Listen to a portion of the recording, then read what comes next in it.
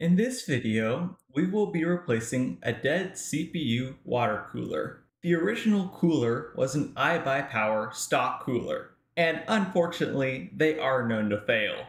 We unplugged the computer and moved it to the shop, where we opened it up and unplugged the cooler, then unscrewed the cooling block. We removed the inside fan first so that we can remove the case screws, allowing us to remove the rest of the radiator.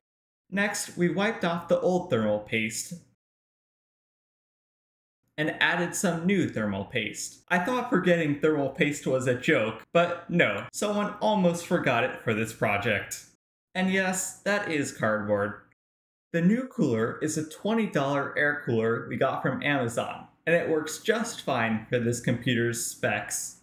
We had some difficulty screwing it in because we didn't realize we had used extra force because these screws had springs in them. It's always a bit dicey when you change computer parts, but luckily this was a simple part and it worked the first time we turned the computer back on. The last step is plugging in the power cord. We needed 2 people to plug in a CPU cooler. I also forgot that we decided to use one of the radiator fans as a case fan instead. We did this mostly just because that was the computer's only fan, and fans are kind of important for a computer. Some sources say that air coolers perform the same as water coolers. They're definitely way less dangerous to have in a computer, but being a gamer, I don't believe that. And I'm sure this is the part where I'm supposed to beg you to like and subscribe and all that, yada yada.